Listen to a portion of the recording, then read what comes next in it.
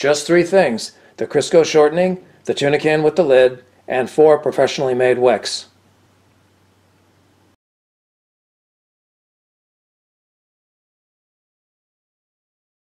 These, by the way, are only about $5 on Amazon for around 100.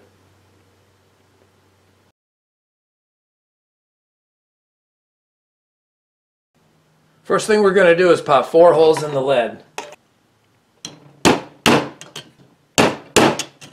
I'm just marking them with a screw here.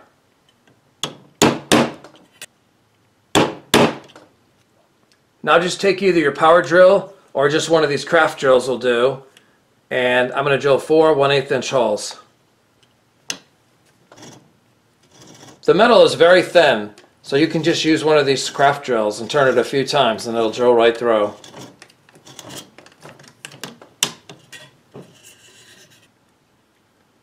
Next step, just drop the wicks through.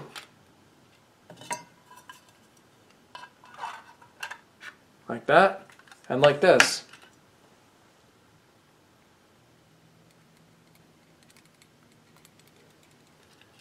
There's no point in fastening these, by the way, because tapes and glues and anything that you use will just dislodge once it's in the hot oil for a while. Alright, now just put the Crisco in. No need to melt it or anything. Don't worry about the wicks when they move like that. Just put it in, and we'll straighten those out later.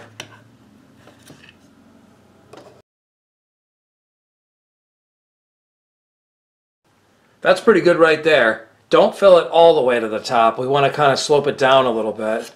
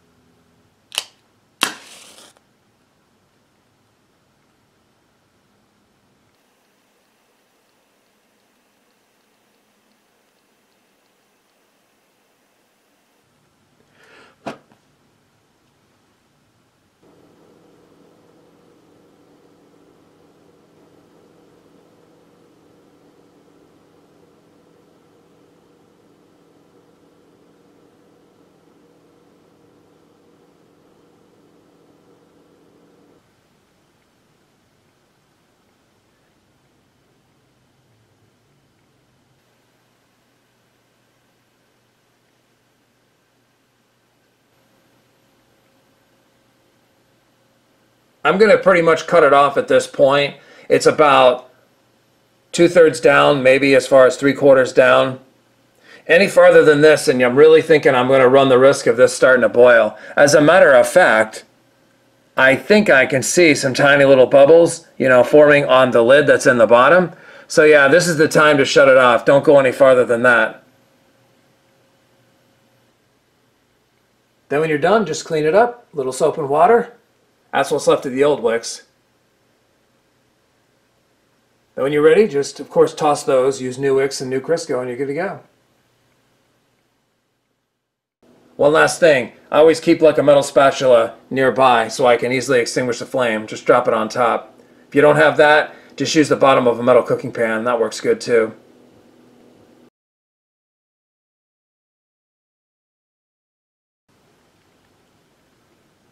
It seems like it's working okay for me. No signs of the grease getting too hot.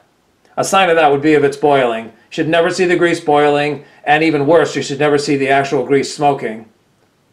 Typically what will happen before a flash fire is first it boils, then the smoke, and then just seconds after you see smoke coming off it. Then it could go nuts, and the whole thing, that could turn into just an inferno shooting up towards the ceiling. So I just watch for the boiling. I've never seen anything like that. That's mainly why I spaced the 4 wicks apart. I didn't use more than 4, and I spaced them far apart, but not too close to the edge. That way if the wicks tend to want to move, sometimes they'll move a little, but just in case, if one of them wants to fall to the side, it'll still stay well within the perimeter of the can.